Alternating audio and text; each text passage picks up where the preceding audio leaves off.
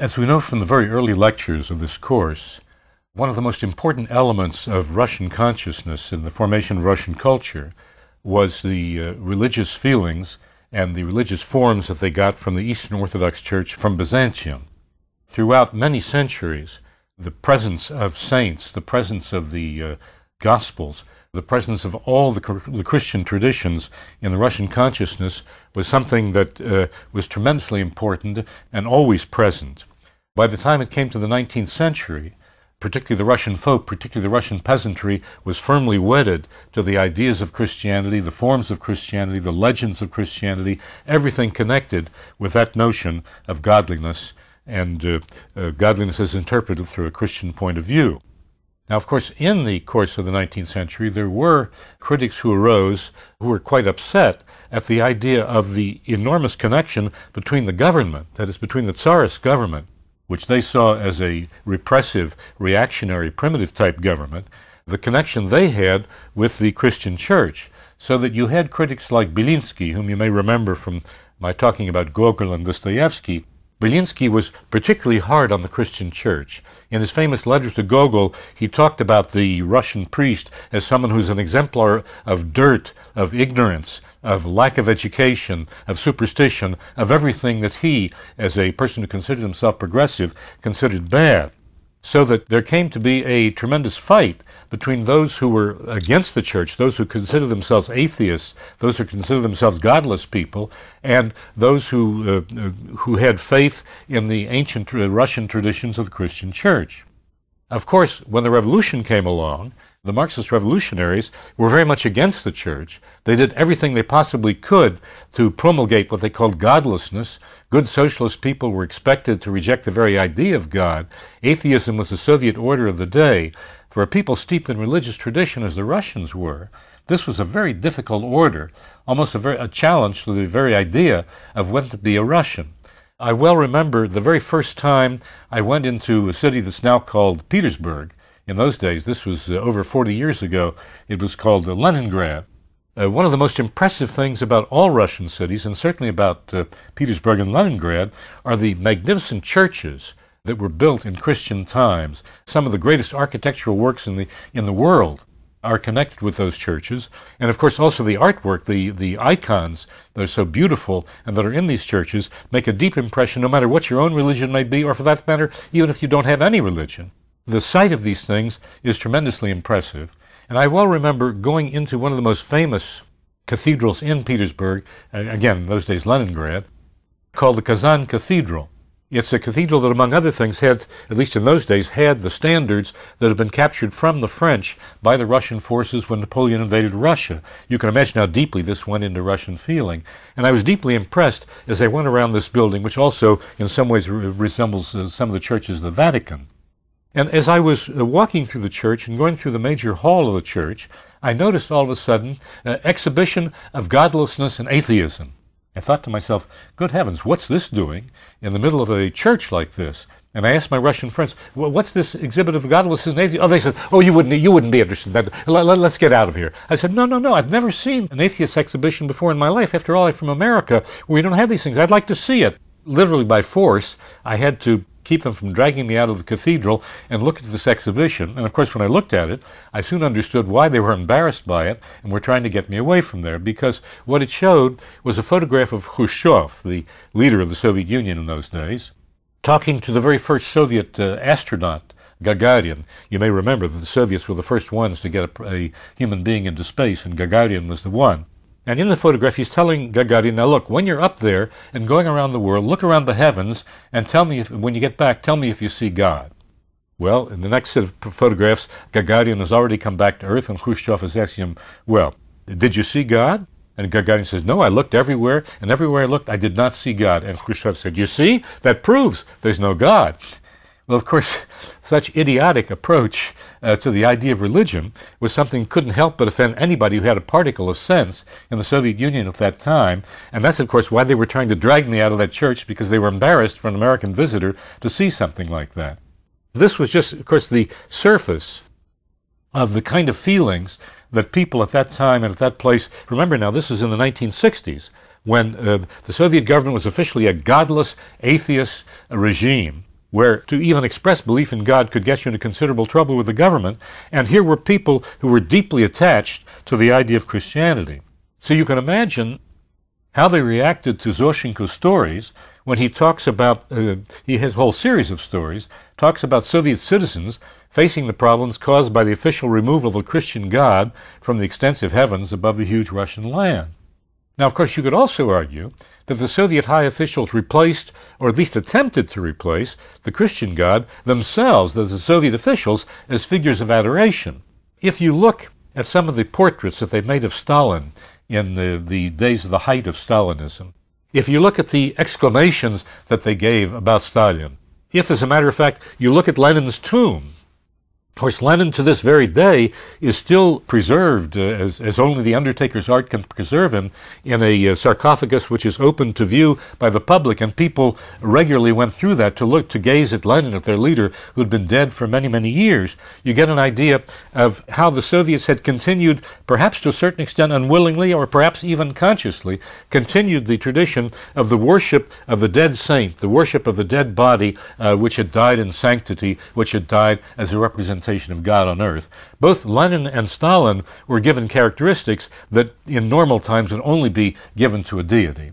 But a God on earth is no match for a deity in the heavens above, at least in the hearts of the Russian people, and I suspect, as a matter of fact, in the hearts of almost any people, no matter what country they came from. The attempt to turn political leaders into God is, of course, a very dangerous business, because, of course, as soon as that person is out of power, they suddenly become de-deified, dis-deified, and this is a very dangerous thing for people trying to promulgate a political situation. Now, Zoshenko deals with this in several stories. One of them is a story called Rosa Maria. It concerns a village official who, as Zoshenko puts it rather ironically, was so progressive that he had once belonged to an atheist group. You can see with the satire that Zoshenko is building up by saying he was so progressive he actually belonged to an atheist group. Well, of course, everybody in the Soviet Union in those days theoretically belonged to an atheist group.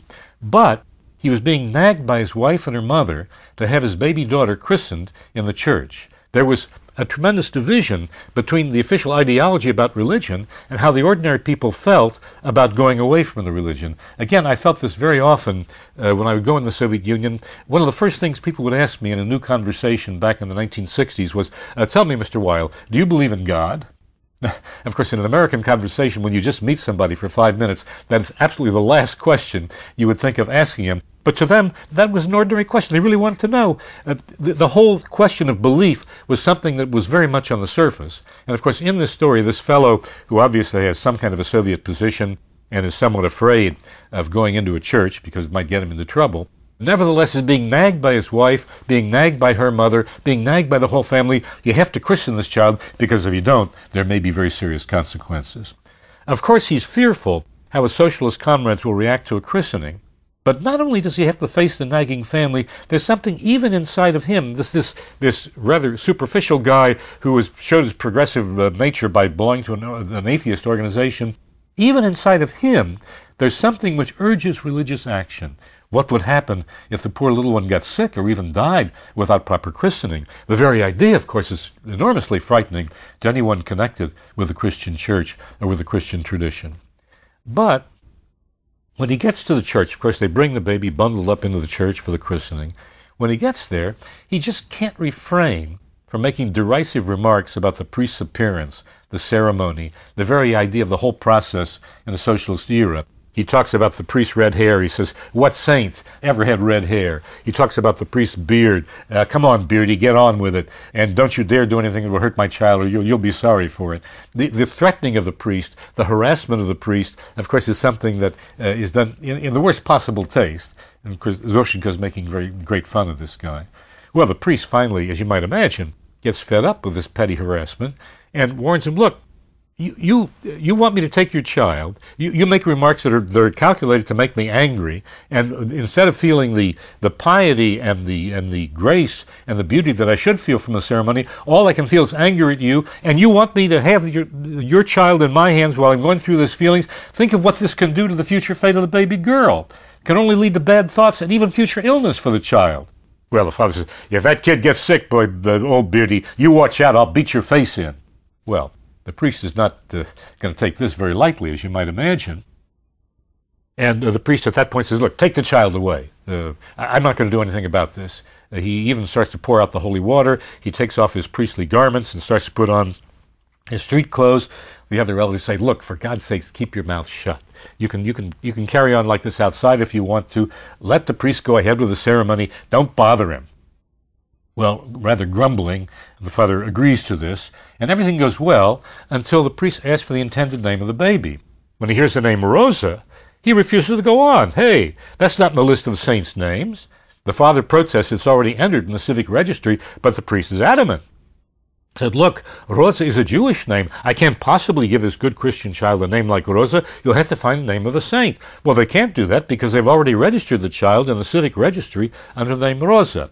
At that time, a visitor who's come in to see the church, obviously a man with a little bit more common sense than the characters in this story, because he's come to the town. He's rather curious about how things are going inside the church. He said, well, look, why don't you name the child Rosa Maria?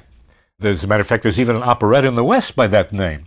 That way, she'll have the name Maria, and that can be accepted as a Christian name. Well, the priest says, I'll accept that name as long as I only have to pronounce the second holy part of the name, Maria, and not Rosa. And he goes ahead with the ceremony to christen the child. Zoshenko ends the story with a moral. He says, don't enter the church if your philosophy is hostile to it. But if you do go in, don't annoy the priest with stupid remarks. In short, use a kind of a common sense when you deal with the effects of everyday life, a kind of common sense that was sadly lacking in the official ideology of Soviet society. The author shows a certain rigidity and even stupidity on both sides, but he's basically urging a certain respect for very widespread religious feelings in Russia and an equal respect for the dignity and propriety of people in a situation where tender feelings are exposed. There's another story that goes pretty much along the same lines as this story.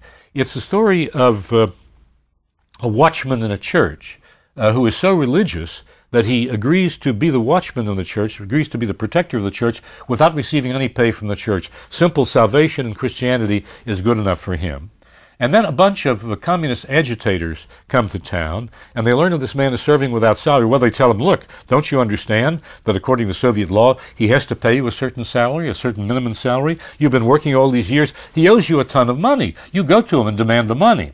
Well, the guardian has enough Christian feeling he doesn't really want to do that, but on the other hand, his greed overcomes him, and he goes to the priest, and he demands the money that he should get. The priest says, what do you mean? You've been serving the church free of charge. You've been getting salvation from the church. How can I give any money? I don't have any money to give you. Well, this leads to a terrible argument between the two of them. Pretty soon the words get hot, and the watchman understands that he has to go outside the church, that he's not going to get the money from the priest. From that point on, although he still serves as watchman of the church, he makes it his habit not to show any respect to the things inside the church. He keeps his hat on when he goes inside the church, when, of course, in a Christian church, you're supposed to take your hat off. He keeps his gloves on. You're not supposed to wear your gloves in an Eastern Orthodox church in Russia. He does everything he can to show disrespect to the parts of the church that represent religion, because he wants to show that priest what he thinks of him for not paying him, but at the same time his conscience hurts him, his stomach hurts him. He has to get salvation. He has to go to confession in the church. So he goes on a horse and he travels 10 miles to the next church, which is fairly far away, in order to get salvation, and then comes back to this church to serve as the watchman. Again, says Zoshenko, look, if you want to be a part of the church, have respect for the church. If you don't want to be a part of the church, stay away from it. And of course, he satirizes those people who come in from the outside and try to agitate against something which goes very, very deeply into the consciousness of the people. It's clear that all of these stories show with what reluctance the ordinary Soviet people take up the cries of atheism and godlessness that were so popular to the Russian people. Of course, another evidence of this was the fact that during the war, Stalin actually allowed religious feelings to be expressed in the Soviet Union, because it was a way of rallying the people to his cause of fighting against the Nazi Germans. But of course, as soon as the war was over, that policy went out the window.